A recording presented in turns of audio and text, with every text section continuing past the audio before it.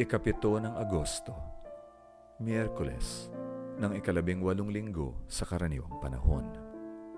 Ang mabuting balita ng Panginoon ayon kay San Mateo. Pumunta si Jesus sa gawing Tiro at Sidon. May isang babaeng Kananea noon ang nagpunta sa dakong iyon at sumigaw, "Panginoon, anak ni David, maawa ka sa akin. Pinahihirapan ng isang demonyo ang anak kong babae."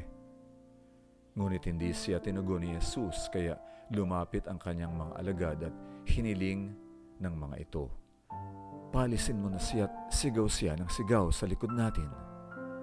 At sinabi sa kanya ni Jesus, "Sa nawawalang tupa ng bayan ng Israel ako sinugo." Ngunit lumapit ang babae at lumuhod sa harap ni Jesus at sinabi, "Ginoo, tulungan mo ako." Sumagot si Jesus, "Hindi tama na kunin ang tinapay sa mga bata at itapon ito sa mga tuta."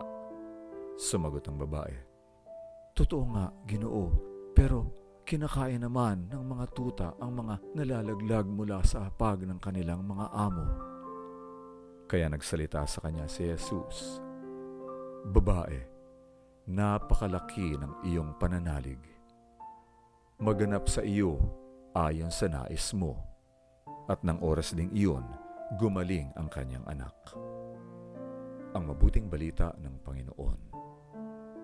Pagsasadiwa.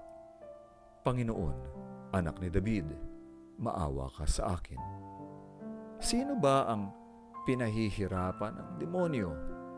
Ang babaeng Kananea ba o ang kanyang anak?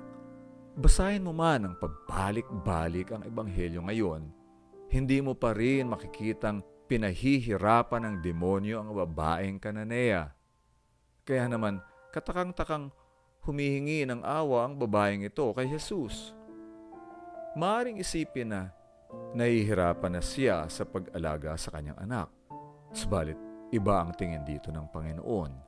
Nakita ni Jesus ang isang babaeng puno ng pagmamahal sa kanyang anak. Nakita ni Jesus kung gaano inangkin ng inang ito ang karamdaman ng kanyang anak.